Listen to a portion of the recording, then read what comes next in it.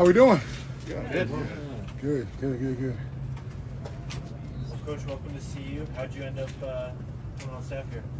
Well, Coach Prime and I, we've known each other since 1995 when he came to the Dallas Cowboys. I was already there for a year.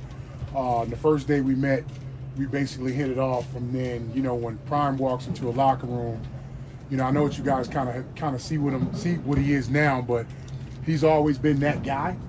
And the interesting thing is I've always played with superstars: Troy Aikman, Michael Irvin, Emmitt Smith, Charles Haley, Eric Williams, Larry Allen, the list went on. But Prime, he has something about him.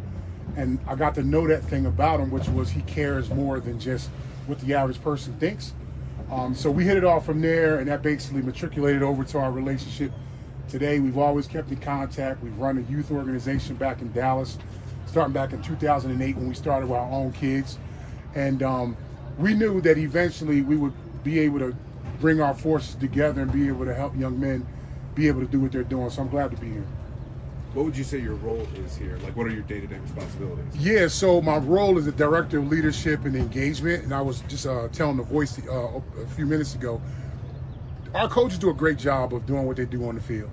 But the thing about our kids is most of them want to transition to be pros one day. So with that being said, there's a whole lot more than just what you know on the field. The difference between a player and a pro is going to attack his plan, have a plan every single day. So because I've made that transition from high school to college, college to the pros, won a Super Bowl, then transitioned out, I'm one of the better people to be able to do that, not just because of what I know, but because who I've been mentoring. I've got at least 15 guys in the NFL. I've got 10 first-round draft picks. I got Trent Williams, a guy that not played with, but coached with and mentored since he was in high school. J.C. Latham's going to be a first-round draft pick this year. These are all guys that I've helped mentor to get to where they want to go. So I'm going to do the same thing here. This is my lifeblood. I love coaching. I love working with kids. I love working with young staff members. It matters when you have people in the building and not just know what they're doing, but love what they're doing. So the blueprint, right? You know, kind of, do you meet with Absolutely. each kid individually and kind of go through their futures with them? Yeah, I mean, that's what it is. It's something that's totally organic. I think the biggest thing our kids appreciate is the fact that most of us in the building are people that have made those transitions before and have done it at a high level and have done it successfully. So you want to be able to give them that everywhere that they go. So I'm here to do that. Do you feel like this place is kind of, obviously, the whole theme of kind of the spring has been all the new coaches that have all the NFL experiences feel like this is kind of operating like an NFL kind of program in a way, just with the goal for all these guys and kind of preparing for them for that like right now? You know what, great question, but you absolutely have to. I was just telling The Voice again, college football is so much different than it's ever been. I didn't start playing until I was a junior in high school, but I knew whatever school I was going to go to, I was going to be there at least 3 to 4 years. But that's just not the case now. You got guys that are coming in from high school, guys transitioning in from other colleges, things of that nature. You have to be able to meet them exactly where they are. The NFL is that same way. It's the same way. So you got guys that you draft, you got guys that you bring in as free agents. That's exactly what we're doing. So the guys that want to make that transition to the next level, we're giving them, as he said, the blueprint for that every single day. How much did your experience at IMG Academy kind of help you be able to relate to, you know, the young football player nowadays? Yeah, well, you know what? That's a really good question because IMG is unique in the sense that none of the kids originate from Bradenton, Florida.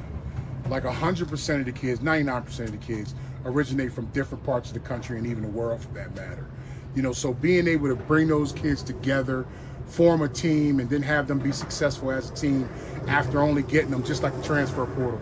You might get some kids in January, you might get some kids in May, but you got to formulate a team that's up to win when their season comes. So it was a great experience for me. I actually started there as an offensive line coach and worked my way up as a director of football in about 4 years' time. So it was a great experience for me. I learned a lot from being there, a lot of great people there, a lot of good kids, great athletes, so it was an excellent experience. Watching from afar last year, what was your perspective on the program, and now maybe how's it changed since you've gotten here? I think the biggest thing I can tell you is I didn't want to see my brother go through what he was going through.